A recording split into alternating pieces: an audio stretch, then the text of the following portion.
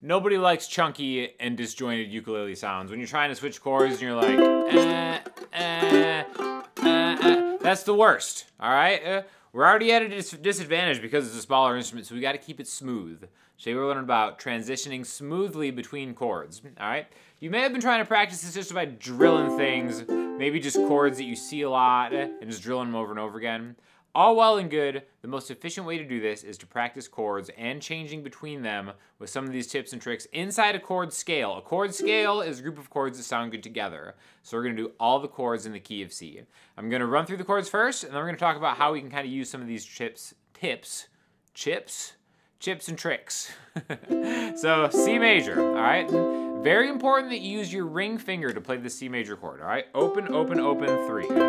Now again, a lot of your smoothness will be contextual, just like in real life. But for the purpose of what we're doing today, use your ring finger and get to use it. Get comfortable using your ring finger just to arrive there.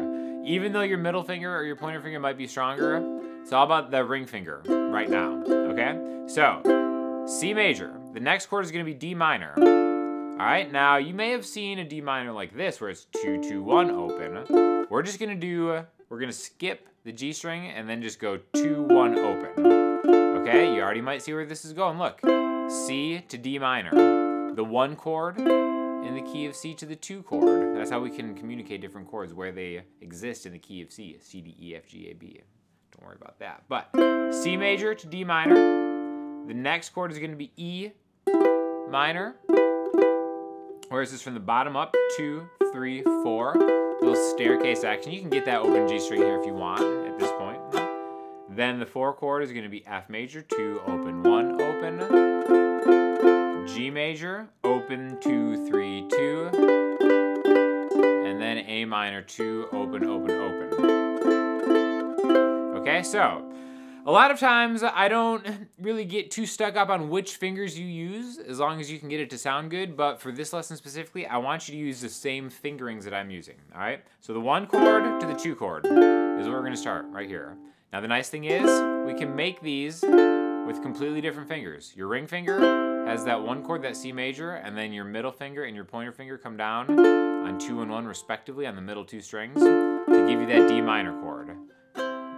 C, D minor, C, D minor. And then now what you're doing is you're connecting these 2 fingers as one kind of shape, and then you're just releasing and then swapping it out from the other shape. C, D minor, C, D minor. Really kind of do this where you're just strumming just a downstroke to give yourself a deadline. But you want it to be smooth, all right? So if you're trying to do it this tempo, and it's not working, slow down whatever the tempo is that'll get you to go back and forth. All right, remember, speed is not important right now. It's about getting the fingering right and building good habits. They're gonna be actionable when you play songs, all right? Now, this might be the most important tip that you can do, or that you can use when you go to the next chord, from D minor to E minor. All right, we're moving 2 fingers as one into a different location, all right?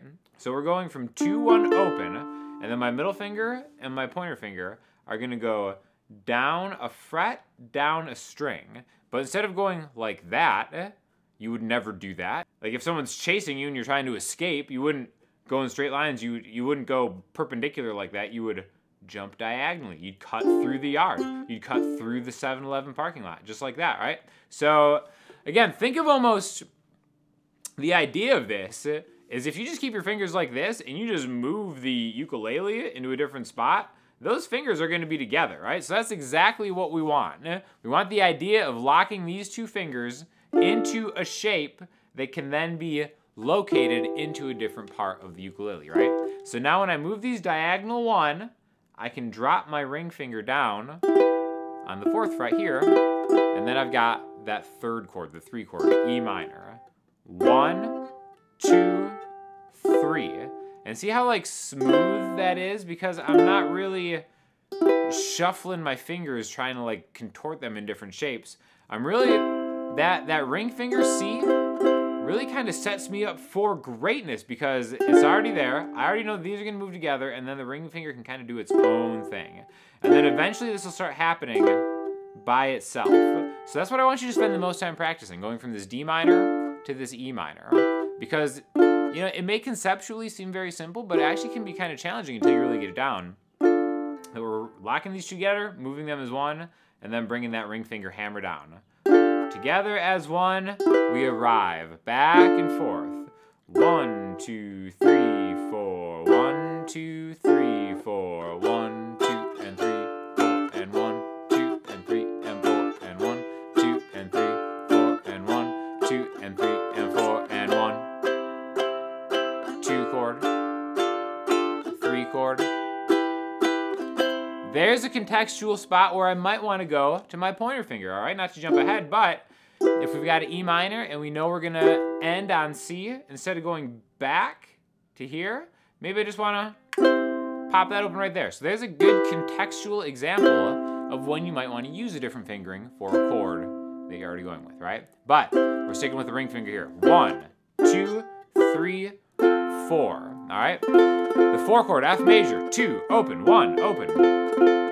And again, your middle finger is out front. It's really exactly like the D minor, except your middle finger just pops the string closer to your face, right?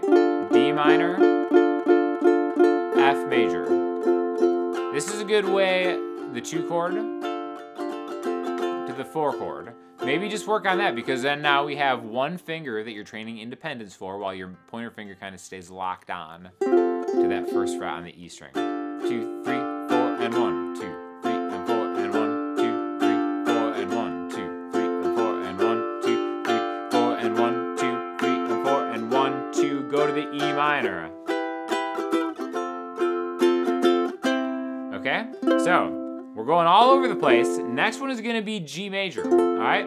So again, let's look at the transition from F major to G major, just like that. All right, so this is going to be interesting because I'm thinking of the anchor of this chord as being my ring finger. I want to drop that to the 3rd fret of the E string, right? Which is just like a C major, but you just move it up, right? So all these kind of relate to each other in some way. So the nice thing about going from an F to a G is your ring finger is free. It's like a free agent. So you can already be planning on getting it to that 3rd fret. You can arrive there first, come down, and then now the way that I think of this, I think the smoothest way to transition from here is get your ring finger in position and then just take your middle finger all the way down. So if you lock that in first, you're already getting something right, right? It's not gonna be like, You lock that down. Worst case scenario, it sounds like that. Best case scenario, it sounds like that, okay? So get the ring finger established, and then the other 2 fingers can kind of come back and forth. In fact, a good way to practice this is to keep your ring finger just locked, and then play it like this. So even though I'm not hearing an F major chord when I do this, again, now what I'm doing is I've got my G major, open 2, 3, 2. I'm gonna keep my ring finger there. I'm gonna have my middle finger jump back to the 2nd fret, and my pointer finger is gonna go to the 1st fret, which my ring finger is on. So I can't even hear what my pointer finger is doing, but this is good just to kind of like practice having 2 fingers navigating, almost revolving around that locked ring finger.